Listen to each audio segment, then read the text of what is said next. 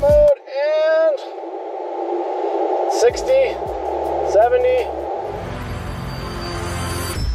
What's going on, everyone? My name is Adam and welcome back to Driven Nashville. If you happen to be new to the channel, we produce weekly enthusiast-driven car content. We're at a fantastic location today, Percy Warner Park. Steeplechase is behind me. If you're not familiar with that, go ahead and Google it. They have a massive event every year. It's a lot of fun. Today we are talking about the new Polestar 2. This is a really exciting car. They had a lot of buzz, a big hit on their hands, I think, when this was announced about a year ago with the original Polestar 1. Now, if you're not familiar with Polestar, you know, I wouldn't fault you because let's be honest, if you're not a car guy, you probably have no clue who Polestar is. So this used to be a performance division, a racing division under Volvo, and kind of like an AMG brand, kind of to Mercedes, you could say. But with the electrification of America and the world and all that, they decided, hey, let's make this its own kind of electric brand. And this is now their kind of a main car right now. So they had the Polestar 1, which was a really expensive car. It was like 130, 150 grand, right? They made 1,500 of them. It was a electric with a gas-powered 4-cylinder turbocharged engine. This, though, is a full EV. Now, up until literally the Inflation Reduction Act, you could have got the $7,500 tax credit. Apparently that is now gone because this car no longer qualifies for that. However, this is still a fantastic car. I think you guys are gonna absolutely love it. We're gonna spotlight the exterior. We're gonna go through the interior. So stick around because this is gonna be a good one. Let's just start off real quick, guys, with the exterior of this car, and you'll see some of the Volvo inspiration like I was just mentioning. You see it here in the Thor headlights, right? You see it overall in some of the design language, but just check out this color. This is a premium color. It's a metallic white, has a beautiful flake on it in the sun. We should get some sun here in just a second and I'll show you. But notice the panel gaps.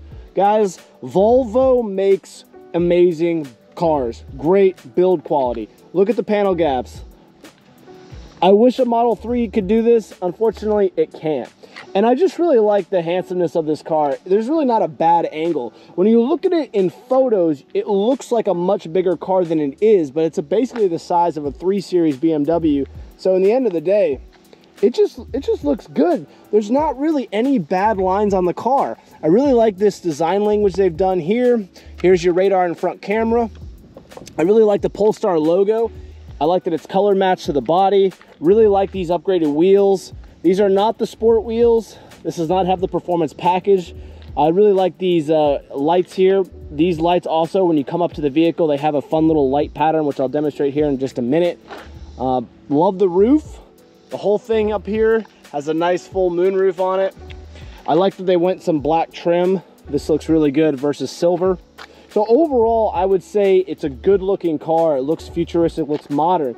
The one thing to mention though, they put this little weird sticker on it here. Every reviewer I've noticed has mentioned that, and it's the only thing other than I think the headlights that mention Polestar.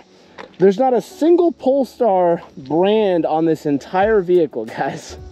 Not one. I think it's mentioned in right here, yeah. So it does say Polestar Pixel technology, but that is the only spot that you are going to see a brand that mentions it, which I think is kind of interesting. You know, if you think about that real quick, guys, there is not a single logo on this car other than that little sticker there, which kind of piques people's curiosity. I mean, let's be honest, Teslas are everywhere now. I think they've lost a lot of their premium exclusivity. It's one thing when you buy a Model X in 2019 like I did, but it's another thing to buy a Model 3 regular today. It's like you've seen one, you've seen 100. This thing though, this has got that exclusivity factor in spades, and I really dig it. And I also kind of like that they just didn't throw a bunch of Volvo logos on it because you got to kind of inquire about it. You got to go on the website, you got to check it out. So that's a really cool selling feature actually now that I've been thinking about it. So kind of neat.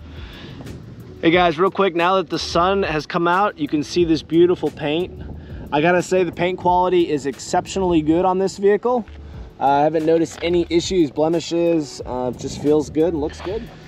All right, guys, let's talk a little bit about the wheels. So this is not the performance package. If you order the performance package, which I believe is $5,000 or $5,500, you would get the dual flow Olin suspension. You'd get nice, cool Brembo brakes that I believe are slotted or drilled, or they got the cooling technology on them. And then you also get an upgraded 21-inch wheel. But I will say these are nice low-profile tires. They come with Michelin, Supremacy Tour tires on it. Really great tires, actually. 245, nice small sidewall there, and then they are all metal. Kind of a really good looking wheel, actually. It's really grown on me. And then back here, you also have another 245. So they're same size tires all around. Really good looking. All right, guys, let's show you the front trunk here. Now, you can do it with one hand, but you're just not going to use the front trunk in this car. So here's the latch right here. And, you know, it's a pretty small spot. I think you can actually remove some of this and get maybe a little bit more space. And I actually don't think you can, because this is it. So the front trunk is, it's not like you're going to be taking this thing to Costco and putting a lot of stuff in the front here. But it's good to show you, at least, and I really wish that if somehow Rivian was able to design a system that was fully electric when you push the key. I wish other manufacturers would get on board with that, especially Tesla's, because I would actually use my front trunk if it didn't operate like a standard, you know, engine hood. All right, let's come on to the interior of the Polestar 2, and overall, this has got the leather package. This is an upgraded leather package, guys. This is a $4,000 upgrade. Really cool design language in the seats that if you're not paying attention to, you really wouldn't even see. This also has the ability to do the cooled seats. All this perforation here allows these seats to be cooled. They're great in the summer. And, you know, overall, it just feels nice, high quality. You do have a little bit of mesh here as well. I really do like the wood trim as you come onto the inside of the vehicle as well. It just feels like a really modern, airy place here. Let me go ahead and turn this down. See if I can. That's the cooled seats. And let's see here. How do you turn the system? Right here? Mm-hmm. Okay. Takes a little getting used to. All right. So take a look at the interior here. You have the Volvo turnstocks here, Volvo steering wheel. Feels nice, got good thickness to it. Really like the this right here, just nice cool design language. Reminds me something out of a you know, sci-fi movie. This right here is got nice wood trim, and just overall you have the Harman Kardon sound system. It's a part of the Plus package as well. You know, this is a little, you know, Model 3 like, you know, it's just not like Alcantara suede that you find in the Rivians of the world, but still nice. Of course, it just feels so airy in here with the massive moonroof. You know, back here, it is a small car, so I've got my seat pretty far back, and I'll sit back there in a second, but you can see here, maybe not the most ideal place to put 6 feet tall adults in the back, but I think you can make it work. Another kind of weird design feature here, they give you one cup holder, and then they give you another cup holder, but it's inside here, which is really weird. So, yeah, you can put this thing all the way back, but then you've kind of lost your you know, I don't know. It's kind of weird. And then here you do have the ability to hang something here, like an iPad or maybe a, I don't know, something small. And you do have a nice glove compartment, actually. Lights up here, but overall, guys, I gotta say the interior is just nice. It's modern. You have this nice 11.2-inch screen. You have another TFT screen here. Just a good place to spend time. I don't think you're gonna find it to be premium, but I don't think you're also gonna find it to be a Model 3 Spartan. So I would overall give it a plus. And I also like that gave you the same Volvo you know, air vents here. These look really nice. They're self-adjustable, which is nice as well. I don't like to have to use my TFT screen to adjust things like that. All right, guys, let's come into the back here and show you. Now, like I was saying earlier, I had my seat pretty far back. I moved it up a little bit. I think I would absolutely still be comfortable here. So I've given myself a good inch. You know, I will tell you, let me go ahead and put myself on camera here. My head is touching the top of the ceiling, okay, if I was sitting fully up. Now, could I be comfortable in this in the back? Absolutely. This is not going to be a deal breaker for me. All right, so if I had to roll with my friend and, you know, I had to sit in the back seat, not a big deal. I don't feel cramped, but I will tell you that I also don't feel like I have, you know, this is still more of a compact car, so just keep that in mind.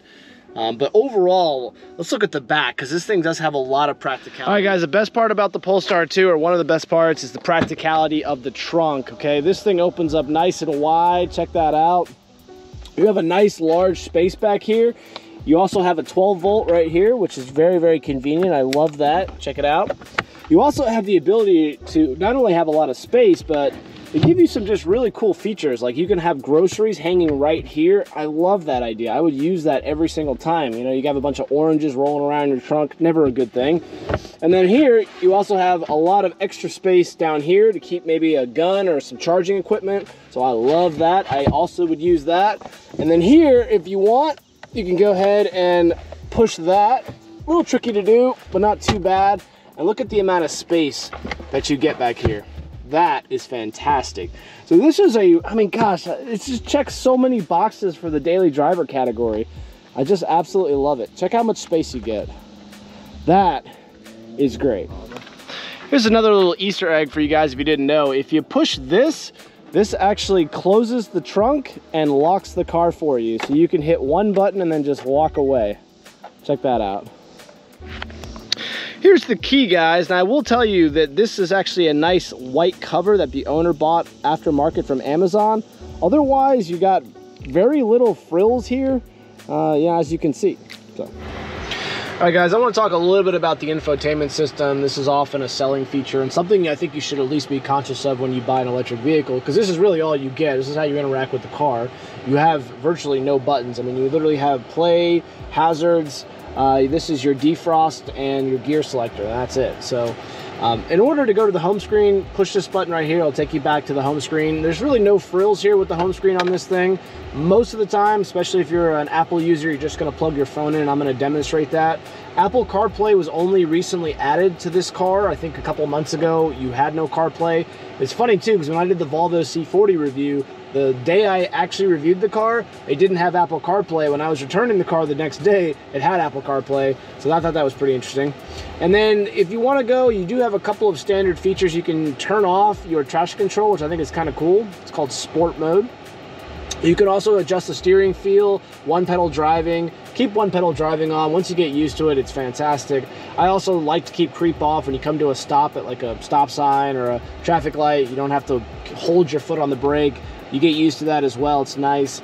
You do have some driver assist features you can enable or disable here. You can set your charge limit. It is recommended to actually set your charge limit somewhere between 80 and 90%, so you're not using the full battery. The owner has currently got it at 100, but he's slow charging it off of a 12 volt.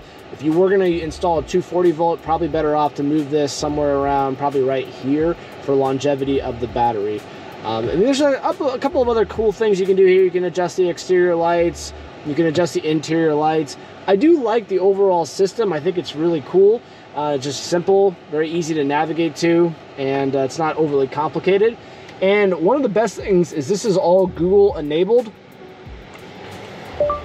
Hey Google, navigate to the nearest Jersey Mike's.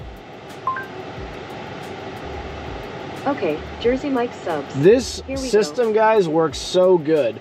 Not only will it calculate where you want to go, but it'll also tell you where your battery's going to be when you get there, and it'll also help you, like for example,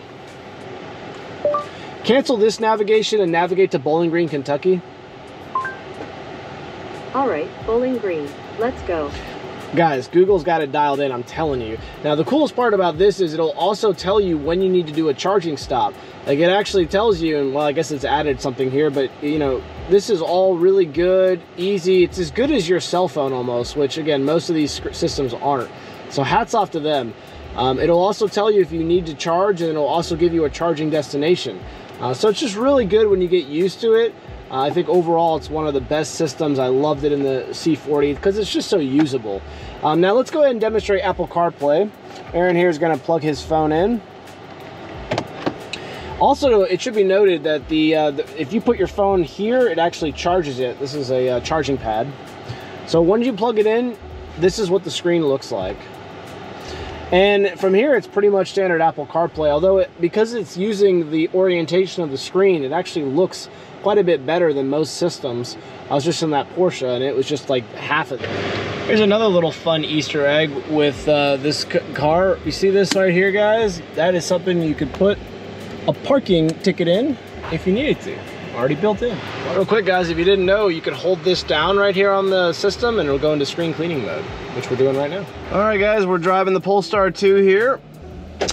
First impressions, very comfortable seat. Steering wheel feels nice.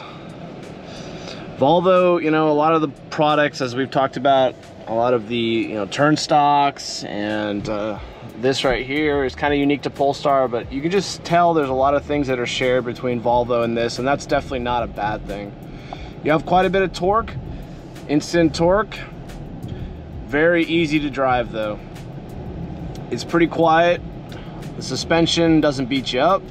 This is not the performance one with the dual flow Olin suspension, as we've discussed, but I don't necessarily think that's a bad thing. This is kind of the ideal daily driver. So we're currently in Green Hills. This is going to be more of a city drive. The regen braking works amazing, came to a full stop right there. I tell you, all the performance you could want, I mean really, that was maybe 60% throttle and you're up to speed like nothing.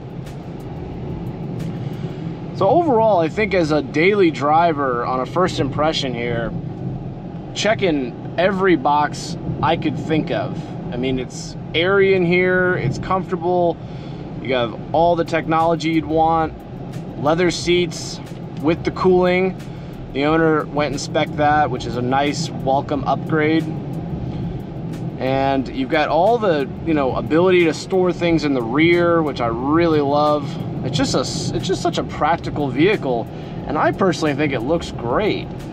It's very modern and futuristic, and not in like a Cybertruck way, just in a normal, like, you can take this to your parents and they give you the handshake like you bought a smart car, son. You know, like that's the vibe that this car puts off. It's just smart, you know. And overall driving though, I'm enjoying it. You know, if you've never driven an electric car, it's always difficult for a reviewer to describe it. You know, it's just instant acceleration, and they're kind of effortless, and they just glide. And you know, one pedal regen, I just took my foot off the accelerator pedal, and as you can see, it comes almost to a complete stop. I've had to touch the brake right at the end there.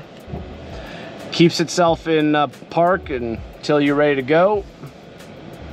And then off to the races. It's underrated. I've noticed everything on it is underrated. Range has been underrated. Really? Speed has been underrated.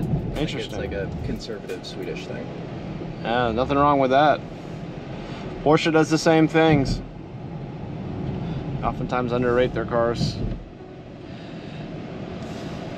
Overall, guys, I gotta say, driving it, you're gonna love it. It just feels like the future. And you know, there's a reason why these electric cars are so desirable, and I've really enjoyed driving them and reviewing them. You know, guys, when you come onto a main road like this, the amount of performance this car is putting down, I mean, you can get up to traffic in no time, and it just gives you a very good sense of confidence because you have all-wheel drive.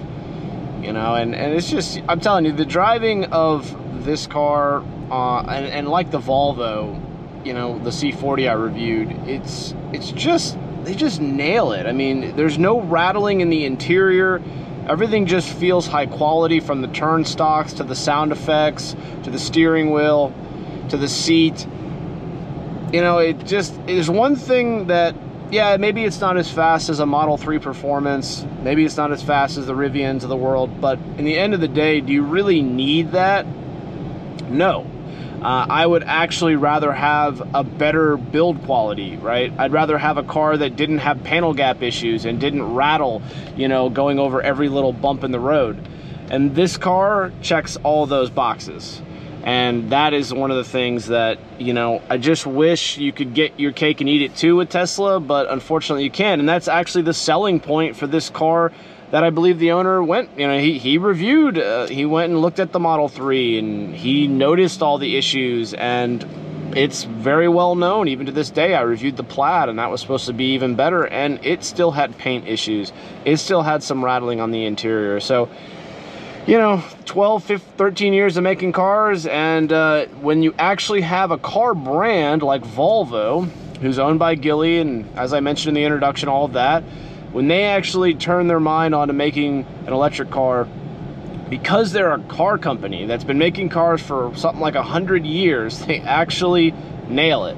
versus a tech company who decides they want to make a production car, right? And you see all the issues. So hats off to them. The driving experience is wonderful. Now this is actually a decent road to test out the self-driving technology. And I believe in order to do that, you just hit that button right here, and now it's self-driving. Now, it's not full self-driving, it's just mostly lane keeping. If I wanted to go ahead and turn on the indicator here, it's not going to do that for me, okay? However, it will go ahead and steer for you, which this will do it on a B road, it'll also do it on the highway. Very, very welcome. It's going to give you a lot of energy back on those longer road trips. It is coming up saying, hey, are you still paying attention? I would use this feature all the time. I know with my Teslas I do. I use the self-driving and the lane keep a lot. Now, you're still gonna have to pay attention a little bit, like there where the road kind of came in. But overall, if you're on the highway, it's gonna work great. It's gonna get you to your destination, and that's a welcome feature. You know, I was just on the Rivian, that last review I dropped. Whoa. God, I hate some, you know, German drivers some days. But I was driving the Rivian and it did not do lane keep, right? So, you know, it does it on the highway. I will say that, let me make sure I get that right, but it will not do it on a B road like this. So that's a kind of a negative of that. But the Volvo and the technology they put in here will allow you to do lane keep on just about any road, which very, very well. Just talking to the owner, and you know, he drove the Model 3, and I've reviewed it, and you know, it is very fast in a straight line. It kind of reminds me of driving a classic car. You know, they're great in a straight line, but they're kind of boaty in the turns, and this car doesn't feel that way. It just feels very, very sporty and very planted. And now most electric cars do, because they have the weight at the bottom with all the batteries, but in the end of the day, this has a better suspension and just feels like a more sporty car. And that's just something that, you know, I'll leave it up to you if you want to go and test drive both cars, but I think you're going to walk away with that impression. Having said that, the Tesla is very good. I drive a Model S. It does smoke in the turns, so the S is better, but if the 3, even with the software upgrades, other than in a straight line, I think this is overall a more sporty, fun drive, especially if you get the performance pack with those dual flow Olin suspension, the bigger Brembo brakes. You know, I think that's going to be a good time. If you want to go, I mean, right there, that's 60 miles an hour. Plenty of performance in this car. You're not going to feel like it's underpowered. Yeah, it may not be 0 to 60 in 3 seconds like the Tesla, but who cares? Like, really, when do you need that? That right there, that's all the performance you're ever gonna need. That's still gonna make your passengers go, woo, that's fun.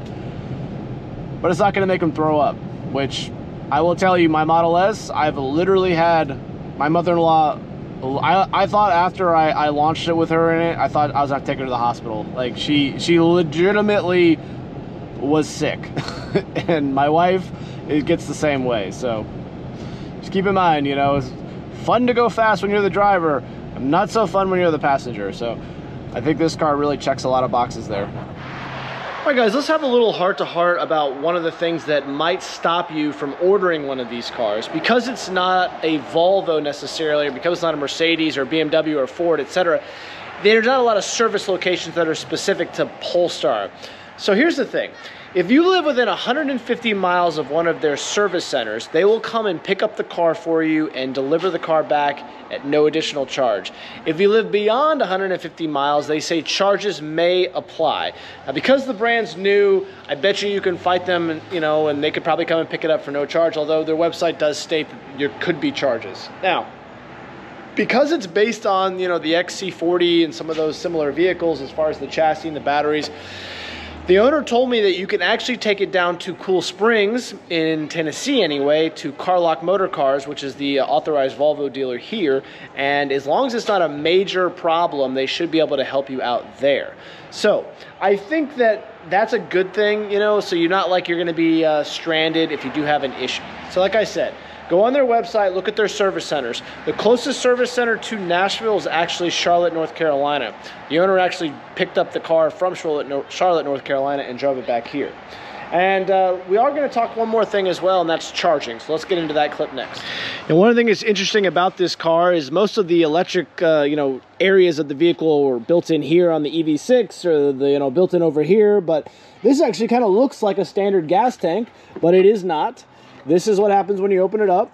If you want to do DC fast charging, you have to pull this out to enable that. And it's a big old honking cable, but I believe you can do up to 180 watts worth of charging, which will go ahead and take this car from about 10% to 90%, they say, in less than 30 minutes. You know what? I will tell you, every supercharger I've ever been to, or Electrify America station, has had a really hard time putting in more than 100 kilowatts per hour or whatever it is. So I will tell you, you're probably gonna have a hard time getting that. But you can, which is good. And to wrap up on the service conversation, guys, it has a 4-year, 50,000 mile bumper to bumper warranty, and the battery and the motors, the electric motors, are covered up to 100,000 miles, and I believe 8 years. So somewhat comparable to Tesla's, and that's pretty good. That's I'd say pretty electric EV standard. Guys, thank you so much for watching. If you made it this far to the video, we really appreciate it. I didn't know what to expect with the Polestar 2. Having reviewed quite a few electric vehicles, feel free to check out my EV playlist. You'll find everything from the Mach-E all the way to the Porsche Taycan, to the Y, to the X, to the S, to the Rivian. I'm doing the Ford Lightning next week as well. So we've done a lot of electric car reviews. So how does this thing stack up? Okay. I would give it really high marks. Build quality, very, very high, okay? Way better than my Model X, way better than my Model S, better than the Model 3. On par with the Rivian. The Rivian was exceptionally good interior and out, okay? So build quality, very high. Overall driving experience, very good. Butter to drive, plenty of power, right? Not super sporty. It's not like the Model S, which just absolutely scares the heck out of your passengers. Not gonna quite do that, but it does just feel like an excellent daily driver. And that's really what you want from this category anyway, right? Interior, modern, comfortable seats. This has the upgraded leather package. If you don't go for the Plus system, you're not gonna get the Meridian sound, and you're not gonna get the moonroof. So you can downgrade the car, but I really like the package this owner went with. Didn't have the performance package, which I probably would have spec because I'm an enthusiast, but in the end of the day, it drove more comfortable than that one probably would. The brakes were great. So in the end of the day, if you're not into speed, just get this package because it's everything you're gonna need and then some. So I would give the driving very high marks, and I would give the interior quality very high marks. It just has all of the things we like about Volvo, and the Volvo build quality, and the turn stocks, and the sound effects, and the infotainment system. All those things just are great, and they worked. Overall, the price is really the only negative. I mean, these EV cars just aren't cheap. Gone are the days of getting a nice $20,000, $30,000 car, right? I mean, you're gonna spend $60,000 to get this thing. And that's not a cheap vehicle. I don't care any way you slice it. You're gonna have a nice $800 to $1,000 car payment a month. So other than that, though, you are going to save money on gas, I guess. And I will also note, because this is a Volvo product, the insurance premiums, the owner was, Aaron was telling me that, he pays something like $400 a year for a $60,000 vehicle. So you're going to get really good insurance premiums because these are considered to be very safe vehicles, even though it goes to 60 miles an hour in under 4 seconds, quote unquote. So that's pretty much it, guys. Hope you enjoyed it. Hope you learned something about this car. I sure enjoyed reviewing it. I think Polestar has definitely got a hit on their hands. I think they're gonna sell as many of these as they possibly can. I went on their website last night, and they were very clearly saying with a big orange or yellow message that due to supply shortages, we're gonna be delayed on your vehicle. So if you can get one, I would say go for it. And you know what's really cool too? Is that you're not gonna have a Tesla, right? You're just gonna have something that's different. So that's it. Hope you guys enjoyed the content. Really appreciate you watching. Subscribe for more. We do this stuff weekly. And big shout out to Aaron. He reached out to me and he said, hey, I got a Polestar and love you to check it out. And here we are. Thanks so much for watching, guys. Last clip here is a drone flyaway, and we will call this one a day. I'll talk to you later.